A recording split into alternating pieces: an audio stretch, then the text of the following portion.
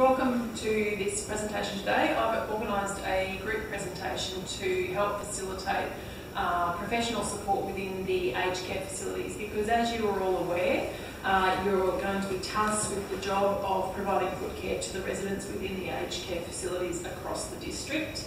My name is Sue Barber. I'm a registered nurse as well as a podiatrist, employed here in the district as a podiatrist to organise training for nurses as well as podiatrists, and to look after students within the profession of podiatry. If you're looking for the toilets, out this door here, down the hallway there's a male's and a female's toilet. Tea and coffee making facilities are out this door. We'll have morning tea, lunch and afternoon tea, but please feel free to go to the toilet, stretch your legs if you should need to during the session.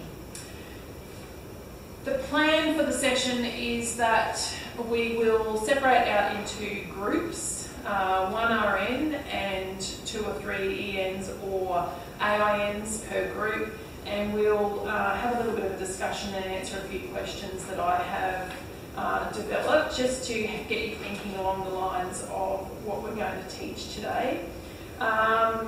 The training, then we will reconvene and I'll give you the theoretical component of the training, and we'll have a little bit further discussion about what answers came up for the questions.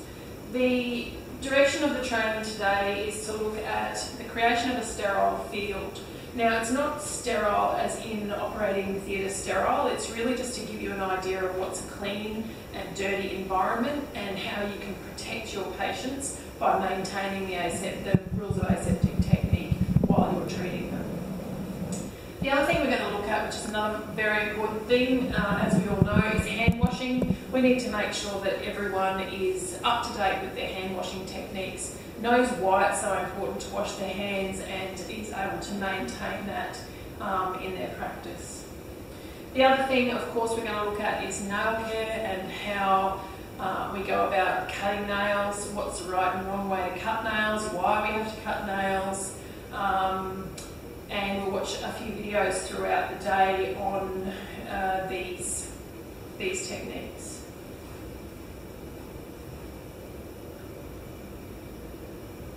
As you know, you're a group of RNs and ENs. I've told you how we're going to split the groups and answer questions. I've made provision and will make provision throughout the day for, obviously, AINs are trained and enrolled nurses, and RNs are all trained differently, therefore have differing bodies of knowledge and bring to the training different skill levels. But also you all have a background, so you've all got something to contribute to this group. So please feel free to open up and feel comfortable to answer questions to the best of your knowledge and share your work experience with the whole group, because everyone can benefit from everyone's input.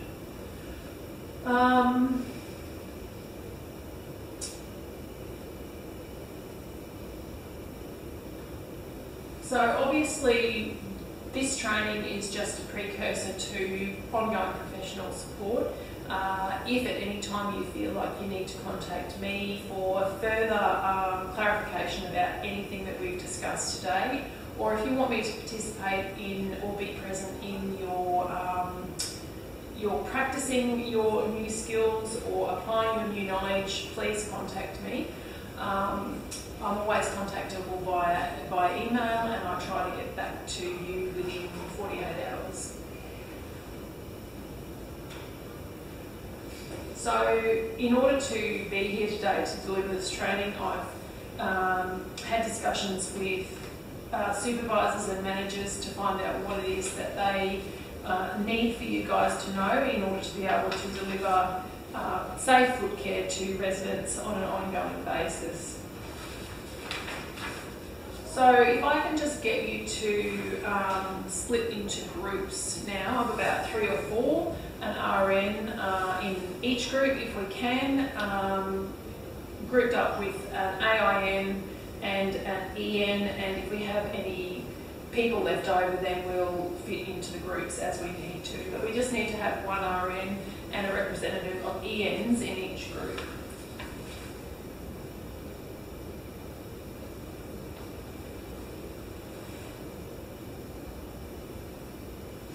Okay, so the first thing that we're going to talk about is a sterile field. I've got a picture of a sterile field here for you. What I need for you to do is to take a semi-permanent marker and just mark on that sterile field where you think the clean areas are, where you think the dirty areas are, what you would consider to be something that would need you to start to reset the whole sterile field should it be contaminated. It's just to get you being aware of where the clean areas are on your field.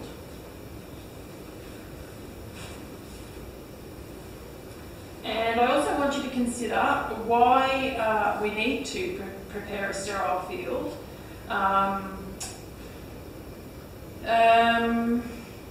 Basically, why do we need to prepare a sterile field at all? Because aren't feet dirty? They're at the bottom of your legs, and they're not really that dirty if you're lying in bed all day. So why do we have to worry about an aseptic technique for foot care? So I'll give you a bit of time just to do that, and then we'll talk about that.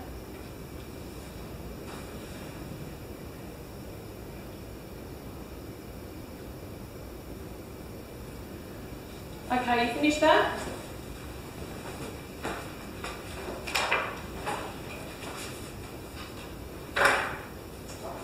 So I can see that we've marked all the areas of the sterile field.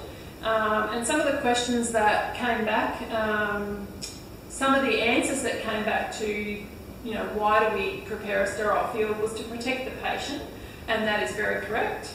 To protect the health worker, that's correct as well. So we are doing this in order to protect both of us, but in particular the patient, because in the process of cutting toenails you can cause small wounds.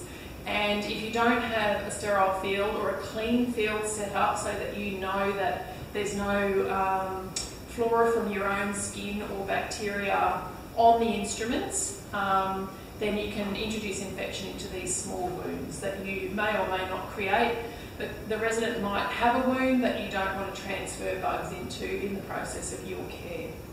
The other reason that we, as well as providing quality care and the reduction of infection, it's also public liability insurance is a big thing these days.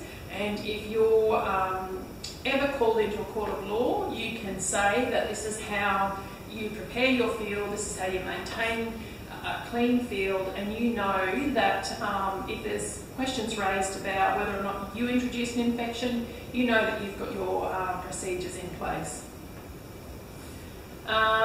So, what is a sterile field? It's a specific area that is considered free of microorganisms.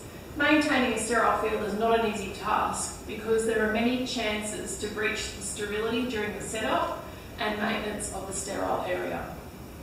So, when you're preparing a sterile field, you need to follow a specific procedure. You need to open a sterile pack in a specific way. So you need to wash your hands with soap and running water for at least a minute. Then you need to use the special flap to pull back the paper wrap around the sterile pack. So in the case of podiatry instruments or nail clippers, you place the package on the bench that you're working on, open it up, and then don't touch inside that. That then becomes your sterile field. So if you need to add anything to that sterile field, what you need to do is open the package gently by pinching each side of the sterile packet and tipping the implement into your sterile field. Then you throw that wrapper away. And if at any time when you cut the patient's toenails, you can place those nippers back onto that field, but nothing else from the environment or your hands should be touching that field.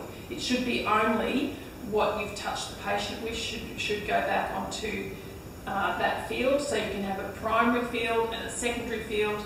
The primary field is where you keep things that have not touched the patient, and the secondary field is where you've cut the nail. If you need to put the instrument down to do something else, you put that in the secondary area. I've just got a video here of the preparation of a sterile field. Now please bear in mind that this is for a surgical environment. When we're cutting nails in an aged care facility like you guys will be doing, it doesn't have to be as strict, but the principles are still the same.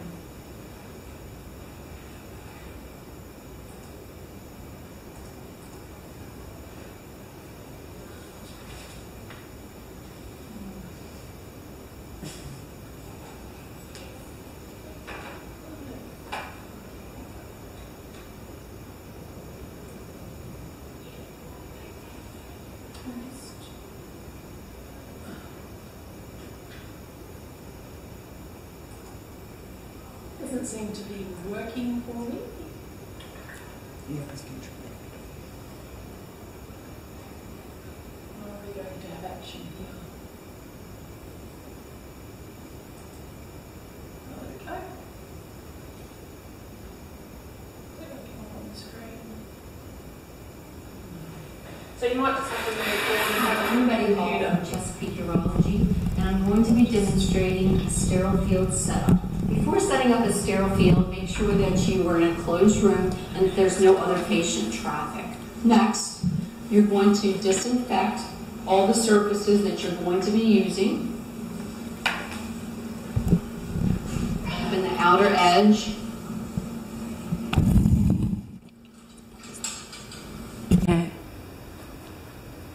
Okay, so this lady is preparing a sterile field. To do that, she's washing her hands first. But I just wanted to point out she should have her hair tied back so that there's little to no risk that any of her hair will fall into the sterile field.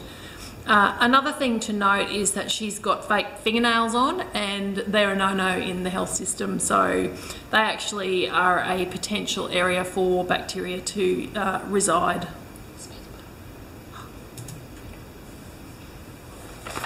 We'll just continue with this video. You want to make sure to wash your hands thoroughly.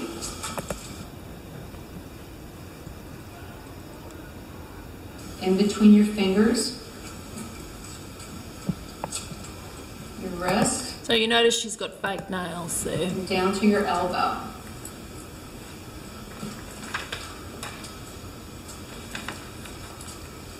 Okay, then you're going to rinse thoroughly.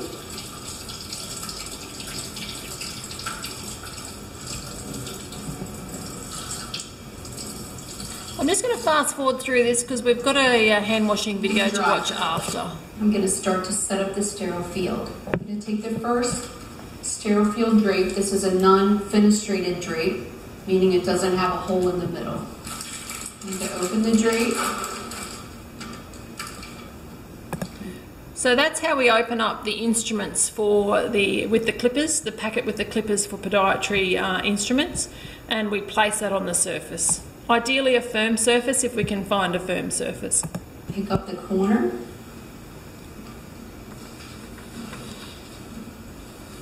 Just let it drop. Then I'm going to inspect my package to make sure that there's no punctures and also that the indicator has changed. That will tell me my instruments are sterile. I'm going to very carefully open my pack, being careful not to touch the sterile field. Drop the instruments. Most sterile fields will also call for some sterile gauze. Just going to pull the top off. Drop. Just notice how she threw that onto the sterile field. She didn't touch the sterile field with the outside packet of the gauze. Drop it on the field.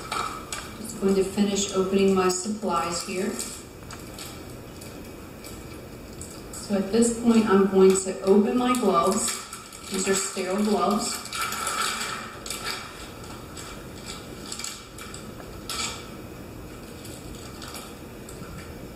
Before touching it, I'm going to go wash my hands thoroughly again. Okay, now I'm going to glove.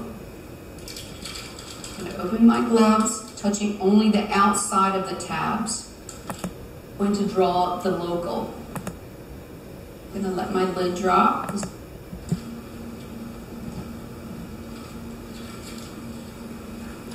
So we don't need to worry about sterile gloves when we're cutting toenails, they're just clean gloves.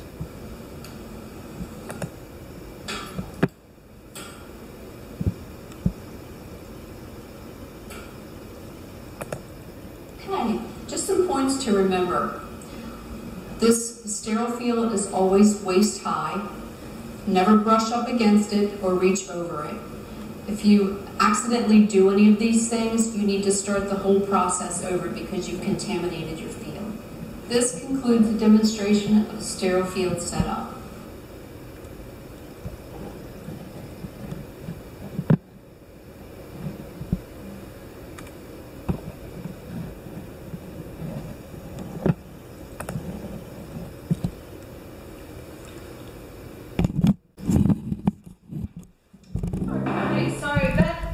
Video was a very specifically for a more sterile environment like an operating theatre, but as I said, it's just the principles of that I wanted you to pick up. Now we're going to go on to hand hygiene, which is another very important aspect of any sort of procedure that we do. We need to know when we wash our hands, how we wash our hands, and why we wash our hands. So if I can get you to split into your groups again, and I'll get you to mark on these. These are just the technique of hand washing. I want you to have a look at each of the stages of hand washing and just have a discussion about why each stage is so important, and then we'll talk about that when we reconvene and we look at the video on how to wash our hands. I want you also to consider when do we wash our hands? At what times during the day do we wash our hands? What are the potential consequences if we don't wash our hands? And then I want to touch briefly on sharps disposal, and I want you to think about sharps disposal and who's responsible for sharps disposal, because the nail clippers that you use are sharp and potentially contaminated with the resident's blood or fungal infection, so we need to be able to manage those properly. So I'll give you pens. Just write on there the most important stages of hand washing, and then we'll come back and talk about the answers that we came up with and talk about the theory behind it.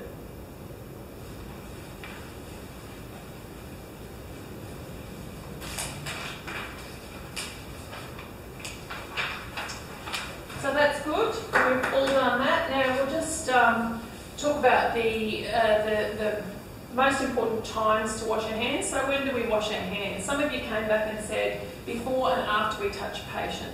Now that's correct, very correct, but there's plenty of other times that we need to think about washing our hands as well. And within Queensland Health, we consider those as the 5 moments of hand washing. So it's before we touch a patient, before clean and aseptic procedures like we just saw before, after body fluid exposure, after touching a patient, and after touching a patient's surroundings. So if a patient asks you to get their glasses out of the drawer, and you get the glasses out of the drawer and you hand them to the patient, that is touching the patient's surroundings, and you need to wash your hands before you go and attend to another patient.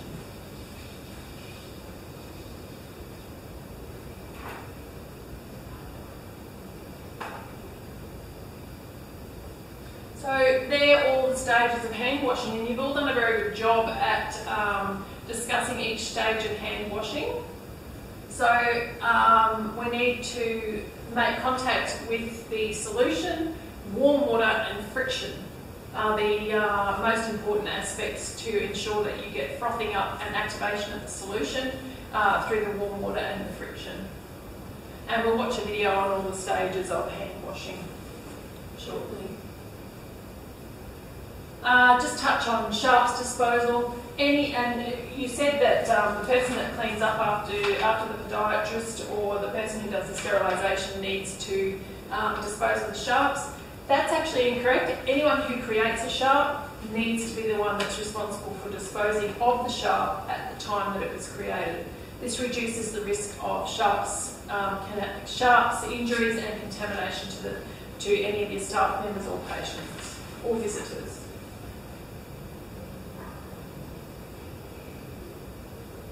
So,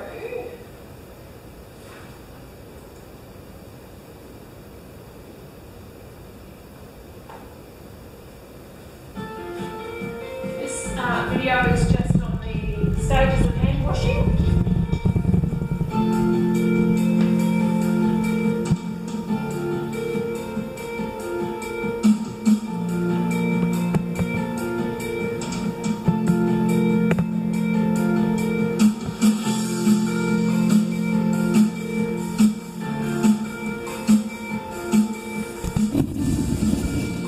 Take note of how every surface area on the hand, even including between the fingers, is rubbed with the solution and the water.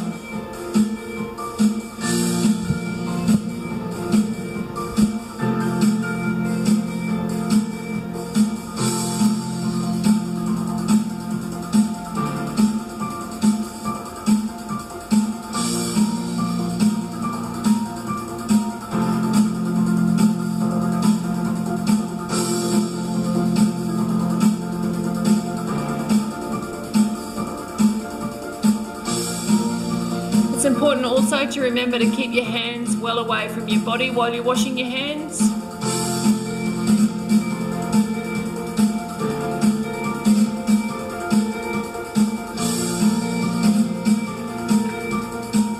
Now, most sinks that you come across in Queensland Health will have these stages of hand washing on the wall nearby, so if you're ever stuck, you don't have to remember the phases in order. You can just refer to the charts on the wall, or just ensure that you get every surface at a certain amount of time in the process.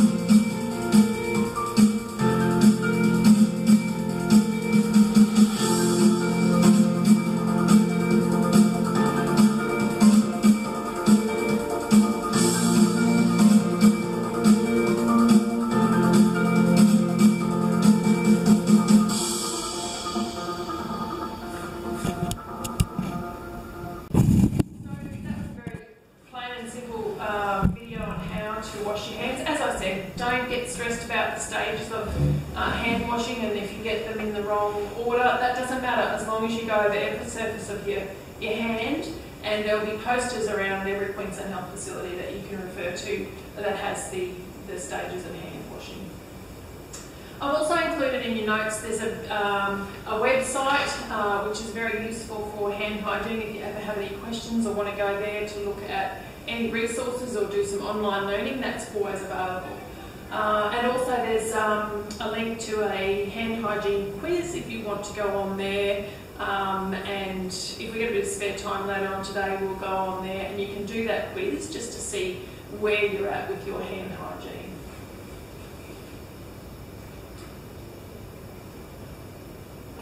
Now we're moving on to nail cutting. So again, it's time to split into our groups, and I want you to discuss why we cut nails, what's so important about cutting nails, and what will happen if we don't cut them regularly.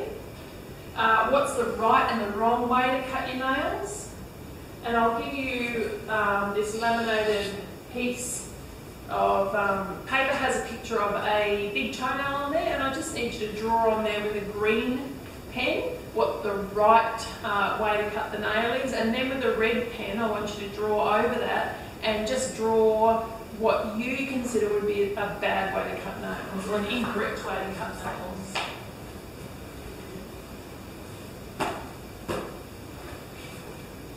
So I'll give you a few minutes to do that after. I also want you to consider how much nails are cut off. So when you're drawing with your green pen, just draw at the level you think would be the right level to take off the nail. because we can cut them too short and we can leave them too long. So another question I get asked regularly is, do we cut the nails straight across? So I want you to give a bit of thought to that as well. What happens when we neglect our feet also is another thing I want you to have a think about. So if we'll get together in a group, give you 5 minutes to do that, and then we'll go through a video which is a very good explanation of nail cutting techniques. So how are you going? Yep, that's good, that looks good.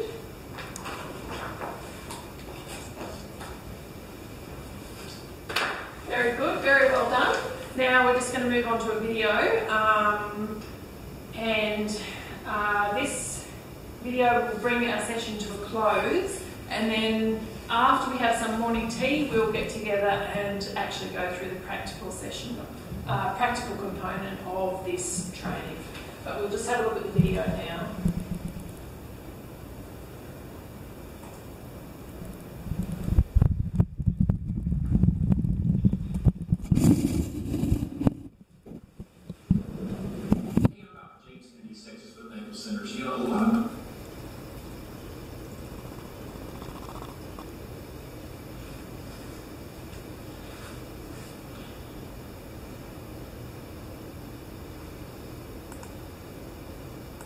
About patients, especially my patients that are a little more mature in age, need at-risk foot care. Why do we do at-risk foot care? Well, what we're trying to do is trying to prevent wounds and sores, ingrown toenails. If you look at these foot models right here, I tell my patients at the very end, God gave you a brain, use it. If you're having any type of sores on your feet. So when we were in the process of answering the questions, the answers that you came up with why we cut nails, you considered it to be so that the nails look good and that they feel comfortable. The other thing, as the doctor has alluded to here in the video, is that it reduces the potential for wounds on the feet, and it also reduces the potential for the resident to produce a skin tear if they decide to scratch the shin or the back of the leg on the opposite side, or this can occur while they're sleeping as well. So they are the reasons we cut nails. And obviously what can happen if we neglect our feet, you guys came up with pain, ugliness and smelly. They'll be smelly.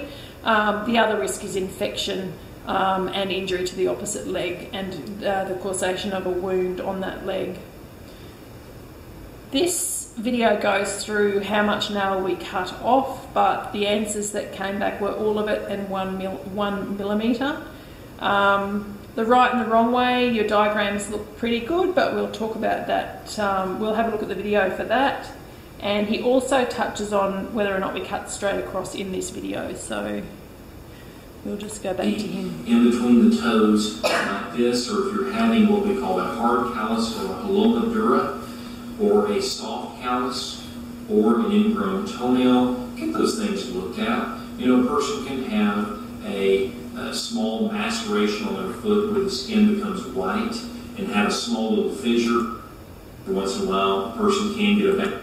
That's one of the reasons why we cut a toenail properly. People laugh at that, but really, in all honesty, if this video helps one person from having a fissure, maceration, ingrown toenail, gangrenous lesion, for me, that's worth doing the video. So I'm actually going to show you how I normally do it. I have real high-end, high-quality Miltex nippers, and what I do, I actually trim toenails, and I'll trim a couple of them here.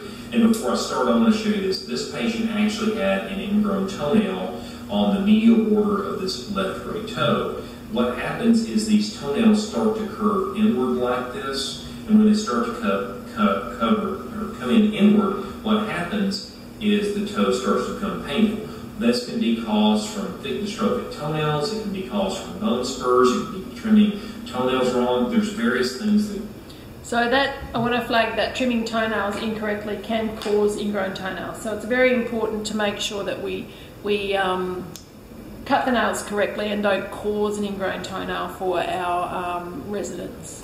It can cause toenails will become ingrown. But if you look at this right here, I take a real sharp nipper, and typically it's painless if it's done right. But you go in here, and for me, I like to trim them with not much curvature to them. Now, I get a little bit of curvature to it, but everybody's nails a little bit different. Some patients can have a little more curvature when you're trimming them. Some people cannot. Some people have to have them trimmed straight across.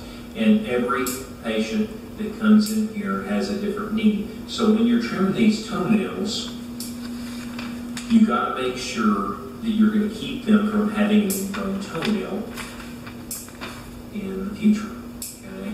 So this is kind of the way it's done, and then when I'm through trimming the nails, I use a nail vacuum. Now, if you're looking at this toenail that I'm about to trim, right in here, okay, obviously she's had a ingrown toenail removed. I actually use a laser to remove ingrown toenails, and you can actually watch one of those videos on YouTube as well. But if you take note, he hasn't cut the nail back too far. He's left a little bit of length on them, but they're not over the edge of the toe. You look at this one, the chance of her having another major problem or an ingrown toenail is really low. Now, you're removing that border. It may not look cosmetically as well as it should, however, the chance of her having an ingrown toenail are incredibly low. Okay? You'll come across people who have had ingrown toenail surgery in the past, and they have had a failed ingrown toenail surgery, so they've got regrowth of nail, or they've got a lot of scar tissue in that area. The nail will also be what we call dystrophic, or thick and really difficult to cut. So that's something to be aware of and mindful of if you come across that really thick nails and lots of scar tissue. Nail burr in every room. Not only do we have a nail burr, we actually have a vacuum on it. I like vacuums for several reasons. One, you don't have the dust. So you're unlikely to use a drill, but if you do, please ensure that you wear gloves as well as a mask, even if you're using a vacuum drill. That you normally would with a nail burr without a vacuum. Secondly, I think you can get them so much smoother, so when the vacuum turns on, what happens is I can get these pretty much smooth as glass. So if you watch right here, put on,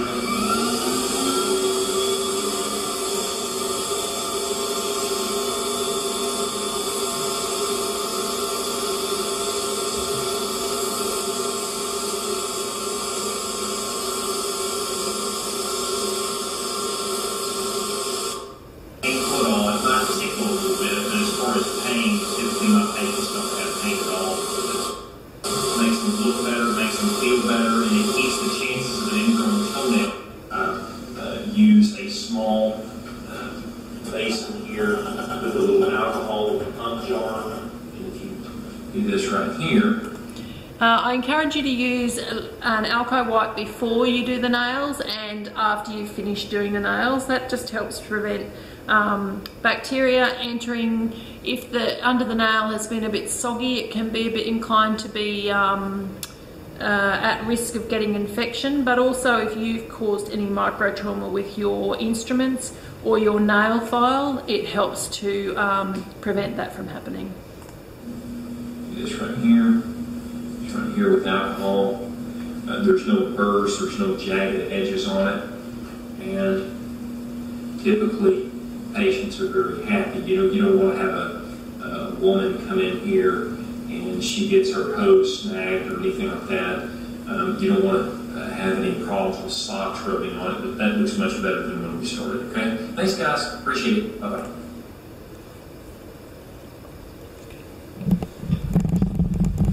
Okay, so does anyone have any questions about that?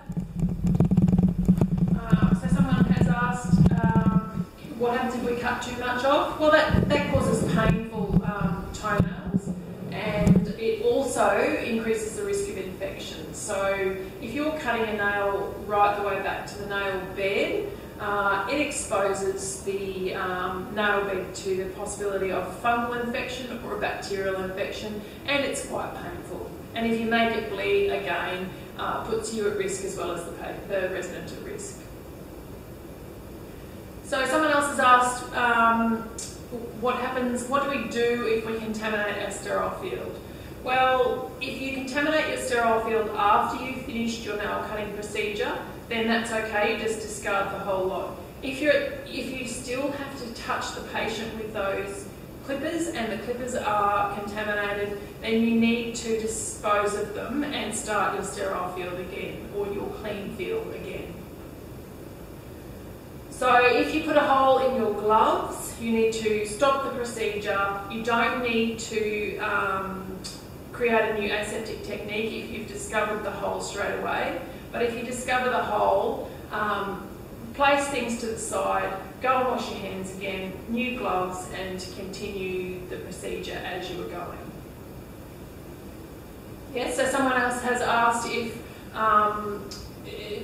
thick nails are the same. You cut them the same, but you just approach them in a little bit of a different way, in that you don't, you use the very tip of your nipper and cut a tiny bit at a time, because some thick nails you don't know if there's how far up the nail bed has come, and whether it's nail or thickened nail bed that you're actually dealing with. And if you cut too much nail off and find the nail bed is underneath, that can be quite painful for your patient. Okay, so any more questions? No? I'm here anyway after morning tea, if anyone, or during morning tea time. If you want to come and ask me a question, please come and ask me a question. No question is a dumb question, and I'm contactable following this training today. So please don't be a stranger and make yourself known, and I'm here to support you professionally, so please make use of that. Thank you.